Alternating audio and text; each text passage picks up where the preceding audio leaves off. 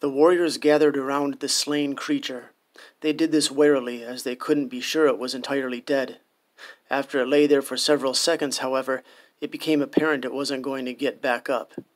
"What is it?" Vendar asked, abandoning their mostly ruined cover of stealth. "It's like nothing I've ever encountered. Gwala, have you seen its like before?" The hunter said he had not, and that, furthermore, it seemed to be nothing of the natural world.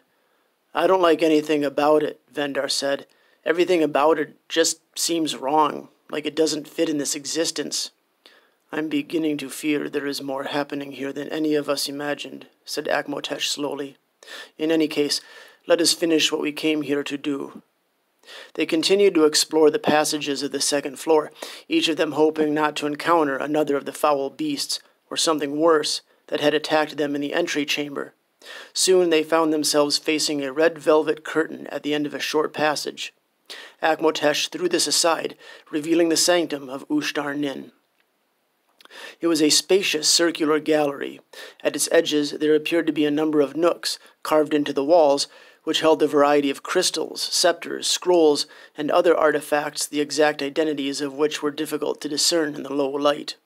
The middle of the chamber was a large raised disk, perhaps 15 cubits across and surrounded on all sides by low steps leading up to it.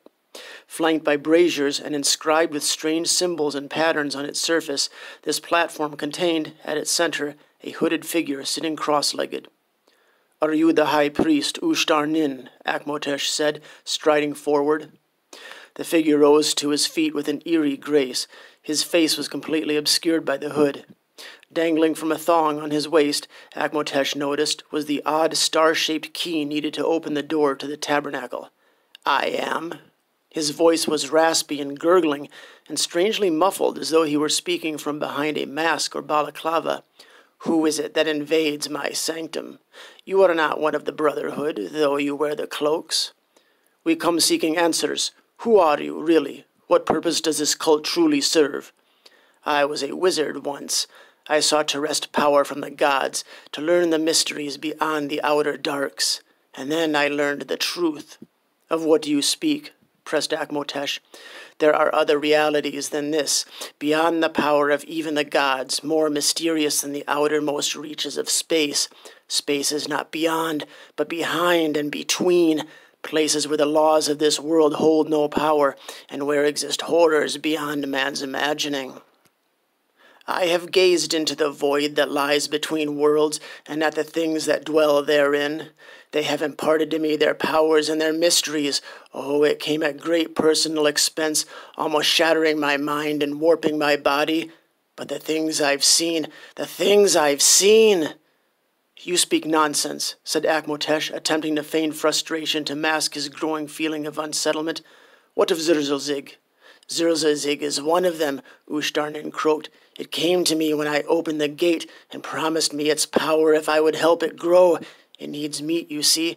Any kind will do, but it needs sentient meat to grow.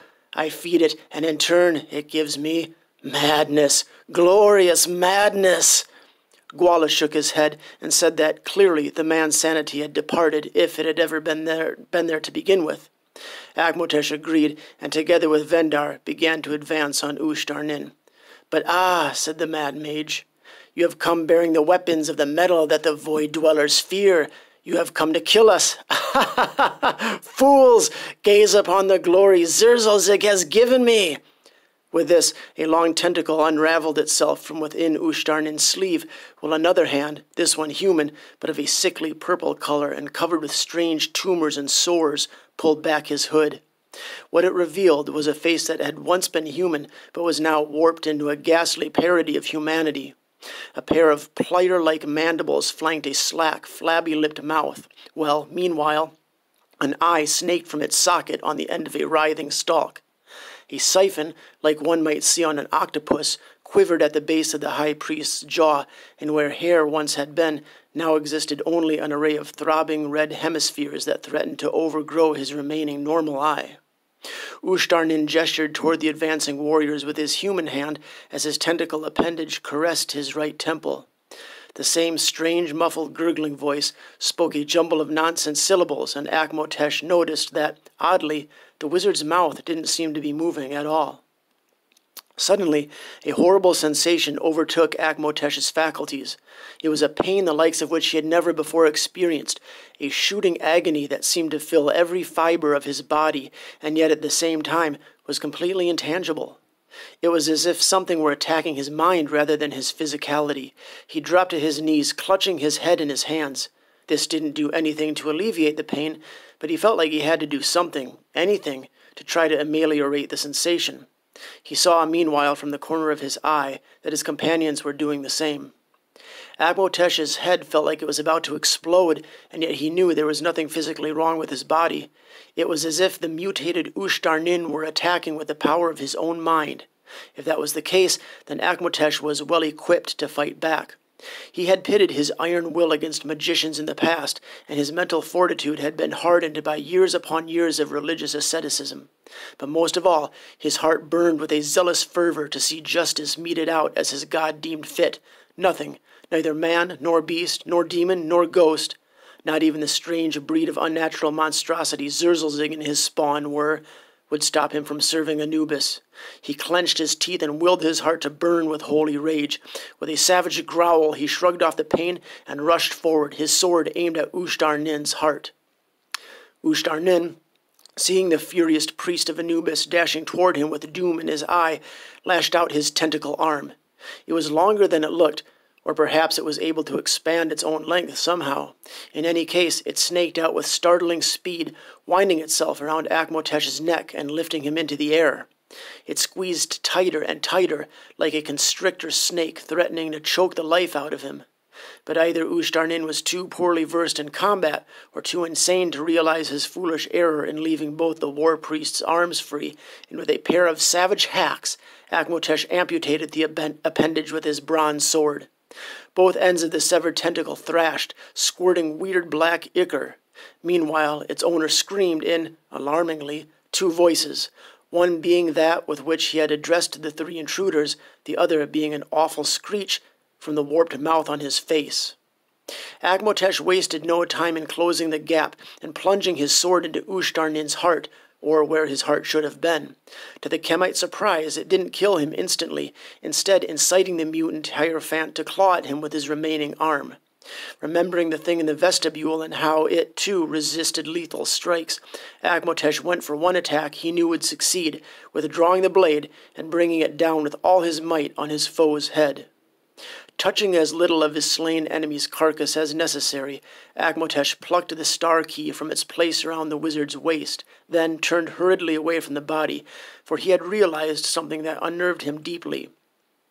When he was face to face with the horrible abomination that had once been Ushtar-Nin, the latter screamed, but the scream was coming from somewhere under his cloak.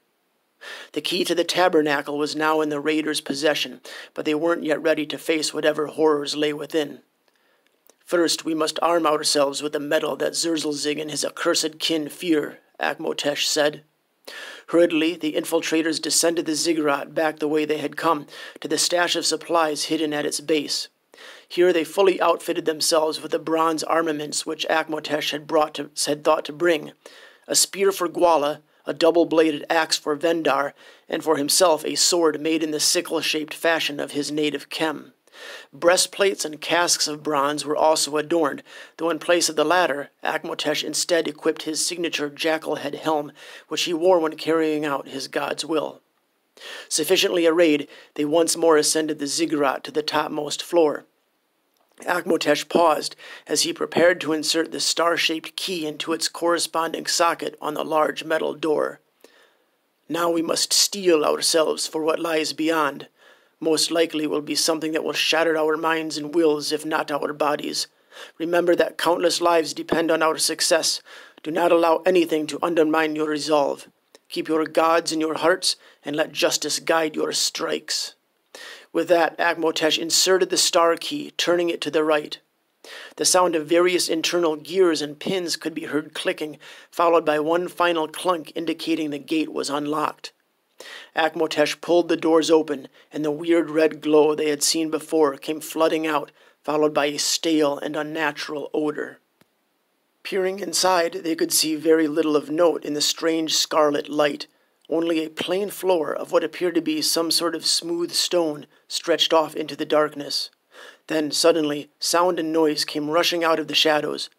Not those of some unholy star-spawned monstrosity, however, but of humans. 4 people, white-cloaked figures, sprinted toward the open door, their faces masks of horror and sorrow. Akmotesh recognized them as members of the group that had been chosen earlier that night to enter the tabernacle. He was relieved he had managed to reach them in time, but his optimism was tainted by disappointment when he remembered there had initially been 5. "Let us out. Please, don't make us go back in," they pleaded. One of the individuals said nothing, having only the wide-eyed, oblivious stare of the insane. "What happened in there?"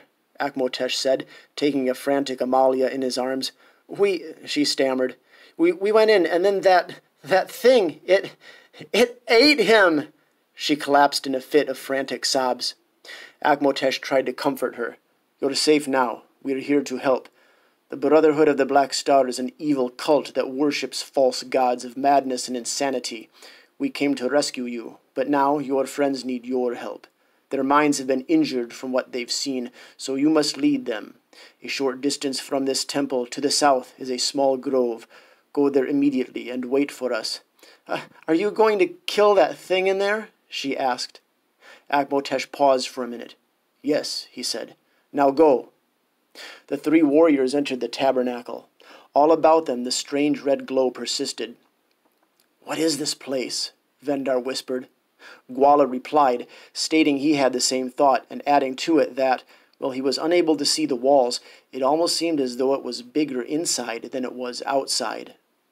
They walked farther in. Vendar's grieved foot struck something on the floor, and the thing rolled and clattered a bit before coming to a stop. Looking down, he saw it was a human skull, and, here and there to complement it, were the scattered bones of a human skeleton. "Looks like someone forgot to clean house," he murmured. They walked in even farther, encountering more bones as they did. Eventually, the entrance became little more than a small rectangle of light in the distance behind them. They heard it before they saw it, an awful, wet, squishing noise as it approached, along with the sound of some immense bulk sliding across the stone. And then its horrible vocalizations began, a discordant gurgling noise that sounded almost human, but wrong in a way that set the nerves alight as it continually uttered nonsensical combinations of consonants. Out of the shadows it came, a huge, indescribable mass that taxed the brain of those who saw it. It resembled a giant gastropod, with tentacles upon tentacles branching from its bloated body, and jointed chitinous appendages jutting this way and that. Strange siphons, orifices, and bulges riddled its bulk, each writhing and twitching obscenely. All of it defied natural law, and, while it would have driven lesser men to the brink of drooling madness, Akmotesh and his companions, their psyches already hardened by the horrors of the earth, had prepared themselves for such a monstrosity, their experiences on the floor below helping to prepare them further. With a champion's resolve, they stood their ground, ready to defend themselves. Suddenly, without warning, a mass of tentacles exploded from the front of the monster, cascading directly toward Akmotesh. Quick as he was, the battle-ready priest was unable to defend himself from the writhing mass, and soon found himself cocooned in tendrils and madness. Deprived of movement and sight, so complete was his entrapment, Akmotesh could only struggle in vain as the perverse monster dragged him with alarming speed toward itself and to the circular pit lined with dagger-like teeth from which its tentacles came. Gwala released one of his bronze arrows, which sunk into Zerzelzig's indescribable body, and it seemed to have an effect, causing a repulsive peristalsis-like contraction to ripple through the mass. It kept a firm hold on Akmotesh, however, pulling him closer and closer to its hellish maw. Vendar, meanwhile, ran to the beast, hoping to be able to sever the tendrils in time to free his ally, but the tentacles dragged one step faster than the swift warrior could run. Soon they had retracted completely, and with them their stalwart prize. For a moment Akmotesh was submerged in darkness, bathed in an unpleasant warm moisture, and surrounded by the worst aroma he had ever smelled. All about him he sensed the presence of sharp, knife-like projections which threatened to slice his flesh as easily as a razor cuts through paper if he made even the slightest move. He had little time to think about how to escape from this duress, however, when he suddenly found himself expelled back out the way he had come. With a violent retch, Zurzalzig, its mouth filled with the taste of its prey's coppery exoskeleton, vomited out the unsuitable meal. Akmotesh, momentarily disoriented, and now covered in a sort of mucus which would have caused him to lose his normally stoic bearing had he not been ready to fight for his life, scrambled to his feet. He had maintained a grip on his khopesh the whole time, only losing it when he hit the ground, and now it lay a meter away. Quickly he moved to rearm himself. During all of this, Gwala had continued to fire arrows into the monster, and, while Zurzalzig still seemed strong, it became apparent the projectiles were chipping away at its endurance. But before it could move to contend with the source of the threat, it had another, more immediate one to attend with. The axe-wielding warrior who now stood next to it, valiantly sweeping his weapon to and fro as he severed tentacles and fended off claws. Several times Zurzalzig's appendages threatened to grasp Vendar, but these attempts were thwarted, either by the hero himself or by the sword of Akmotesh, who had now rushed to fight side by side with the mercenary. Blades slashed and thrust, arrows pierced, tentacles and claws fell to the ground, and, though the warriors were unsure of just where exactly the heart and brain of this offense to nature lay, Zurzalzig at length gave one final gibbering bellow, spewed forth a gout of vile liquid, and lay still. "Well, that's one for the poets," Vendar said as he wiped his brow. "Today is the day we killed a god." Though Zurzalzig had been slain, there were still some loose ends that needed to be tied before Akmotesh, Gwala, and Vendar left the high temple of the Brotherhood of the Black Star. They wasted little time in leaving the strange red lambent hell which had served as Zurzalzig's lair, and the cool night air smelled especially sweet after that foul-smelling and improbable chamber of nightmares. After taking a few moments to rest and collect their sanity, they returned to the sanctum of Ushtar Nin, for here Akmotesh wished to seek out the means which the wizard had used to draw Zurzalzig and its kin from whatever insane plane of existence they had come. Also, though the priest of Anubis had little interest in wealth, his crusades required funds, and wizards often hoarded much of value which could be looted and sold to turn a considerable profit. Vendar was particularly interested in this. In the mage's sanctum they found a variety of curious artifacts. Some of these were typical of a wizard's paraphernalia, such as prisms, wands, scrolls, runes, and modified human body parts, the last of which Akmotesh appropriated with the intent on consecrating and interring at a later time. Others were more abstruse in their use, such as strange brass wheels with articulating parts and inscriptions of the sun, moon, and stars, or a wand with discs of glass at either end. Most notable of all, however, was a book. It was a thick volume, bound in leather, with its yellowed pages inscribed in a curious red ink. Akmotesh cautiously leafed through its pages, his brow furrowing as he observed its contents. Much of it was written in a chaotic and haphazard manner, with its words disobeying the conventions of typical literary script, instead running from top to bottom, left to right, around the margins, and sometimes even in spirals, as though it were the notebook of a madman rather than the tome of a scholar. And Akmotesh could have easily dismissed it as such, but in its pages he could find not only madness, but also wisdom of a sanity greater than his own. The book contained phrases and figures that hinted at powerful spells of summoning beyond what his limited knowledge of the arcane could comprehend, and in sundry places existed diagrams and geometrical figures that defied logic, but made sense in a way he couldn't quite grasp.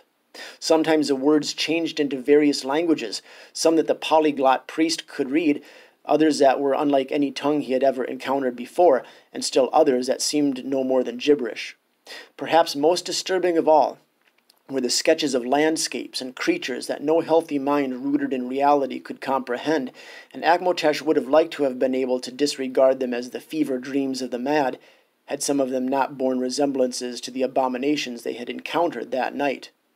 Finally, when Akmotesh could no longer ignore the feeling of revulsion that had been building in the very core of his psyche since laying hands on the book, he clapped it shut, his eyes resting once more on the words embossed on the volume's cover, words written in an old and obscure desert tongue. Keys and gates. "I need to make sure no one else gets their hands on this tome," Akmotesh said as he took the book into his possession. "I will take it back to my sanctum and attempt to destroy it there. though if my suspicions are right, I doubt it will be an easy task. But first, there's one more thing we need to take care of. Gwala spoke. Yes, Neothophalis, Akmotesh said in reply. We need him deposed in order to fully sever the snake's head. What should we do with the mage's body? Vendar asked. Leave it where it is. The cultists will need it as evidence of what was truly happening here. The warriors had little difficulty gaining entrance to Neothophalis' personal chambers. The hour was late, so there were few people to question the entrance of armed and battle-scarred warriors, albeit cloaked in the Brotherhood's garb, into the first-floor enclosures. The false priest's personal quarters were guarded, of course, but the spells and poisons of Akmotesh's discipline made short work of this obstacle. At length the party found themselves in the chamber of Neothophalis. Here a large and luxurious bed heaped with furs dominated the center of the room, while the faux priest sat bent over a richly lacquered writing desk, busily scrawling on a piece of vellum when the door flew open with a raucous bang to reveal 3 armed warriors bedecked with Brotherhood robes. Neothophalis of the Brotherhood of the Black Star, death has come for you, Akmotesh said as they entered. Who are you? What's the meaning of this? Said Neothophalis indignantly, jumping to his feet. The time of the Brotherhood is at an end. Ushtar Nin and the false god Zurzulzig have been executed. As for you, you may surrender peacefully or share their fate. Akmotesh expected either anger and resistance or, more likely, begging and pleading for mercy, but instead the false hierophant simply breathed a tired sigh of relief. Good. It's as it should be. This had gone much too far. What are you talking about? Asked Vendar. Don't pretend you weren't in on all of this. Oh, I won't claim I'm innocent, Neothophalis said, lowering himself into a slouch on the edge of his bed. I knew from the very beginning this whole thing was a sham. I never knew exactly what Ushtar Nin had in that room up there, but I knew it wasn't a kind and benevolent god. I didn't care. I've always been a con man, and what difference was it to me if a few gamblers or derelicts got killed? I got money, power, women. It was a good deal. Except, as time went by, Ushtar Nin began to change. His sanity began to degrade, and his body began to change into something not human. Even worse, horrible things started flocking to him. Things from somewhere other than here. Neothophalis' face twisted into a mask of revulsion. You've obviously been up there. You know. Anyway, meanwhile, more and more people began coming here, and I knew that Ushtar Nin was going to lead us all straight to hell, or someplace worse. Gwala spoke. Yeah, said Vendar. Why didn't you try to stop him? No, I couldn't. He was a powerful wizard. I saw him turn a man inside out once. I wasn't about to let that happen to me. I wasn't powerful enough to stop him. But you were? Akmotesh nodded. Are you going to do the same to me? Neothophalis didn't sound frightened. Rather, he carried in his voice an air of weariness and resignation. Anubis has decreed that you should live this day, but know that the time will come when you will stand before him in the hall of 2 truths, where your deeds in this world will be weighed on his scales of judgment, and you have much to atone for should you wish to avoid the jaws of Ammit, who devours the souls of the unworthy. Having removed the linchpins that kept the Brotherhood of the Black Star together, Akmotesh and his companions decided to depart from the High Temple the same way they had come, as thieves in the night, discreetly and silently, as Akmotesh doubted they would have praises and thanks heaped upon them by the members of the Brotherhood for killing their god. Nonetheless, he tried his best to plant the seeds of healing before he left. What are we to do now? Amalia lamented when she was informed Zurzulzig was destroyed. Everything I've come to know these past years, everything that gave my life purpose, was a lie. Was it? Akmotesh asked. Yes, the Brotherhood itself was a lie, created for the advancement of an evil man and the demon he worshipped. But there were truths to be had, powerful and good truths, and those truths will persist without the corruption of Ushtar Nin and Zurzulzig. And the gods still watch over us. True, they may not live on this earth, but they see and watch over all, and they are closer than you realize. With this being said, Akmotesh and his companions moved on. There's one thing I don't quite understand about all of this, Vendar asked as they left the ziggurat behind them. What was Ushtar Nin's goal, anyway? I can understand if he had been using his position for power and wealth, as Neothophalis seemed to be doing, but in the end it seemed like the only thing his efforts got him was to serve as a slave for Zurzulzig. Who's to say, came the priest's reply. The motives of those who dabble in the arcane and the forbidden tend to elude the understanding of laymen. Perhaps he had a greater end that we can only guess at, or, just as likely, if not more so, perhaps he was insane, either from the start or driven that way by his dabblings in that which man was not meant to know. In any case, he's dead now. You realize how unbelievable your story is? It was more of a statement than a question. Once again, Akmotesh III stood before the tribunal of the Church of Aias as he related his entire account of how he dismantled the Brotherhood of the Black Star. You may believe it or not, as you wish, he replied simply, but in the end the Brotherhood is dismantled. That's what matters. As it turns out, we do believe you, said another of the stern-faced priests. We are old and have seen many things that even the most superstitious of men would be skeptical about. This is not the first time we have seen the mischief wrought by the forbidden tome, keys, and gates. You say the book, disappeared? The tribunal asked. That's correct. I had intended to transport it back to my sanctum, where I would destroy it with fire and ritual. Only it wasn't to be found in the warded satchel in which I had placed it. How can you be sure it wasn't stolen by your companions? I trust Gwala implicitly. He would never take it. There are things I don't know about Vendar, but I sense a strong sense of honor within him. Regardless, I made sure to keep the book with me at all times. This doesn't surprise us. The book is surprisingly elusive. It seems to have a habit of finding its way into the hands of those who would use it to further their own power while avoiding those that would wish to destroy it. Another of the priests spoke. In any case, you have served the Church of Aias well, Akmotesh of Kem, and for that we offer our support and thanks.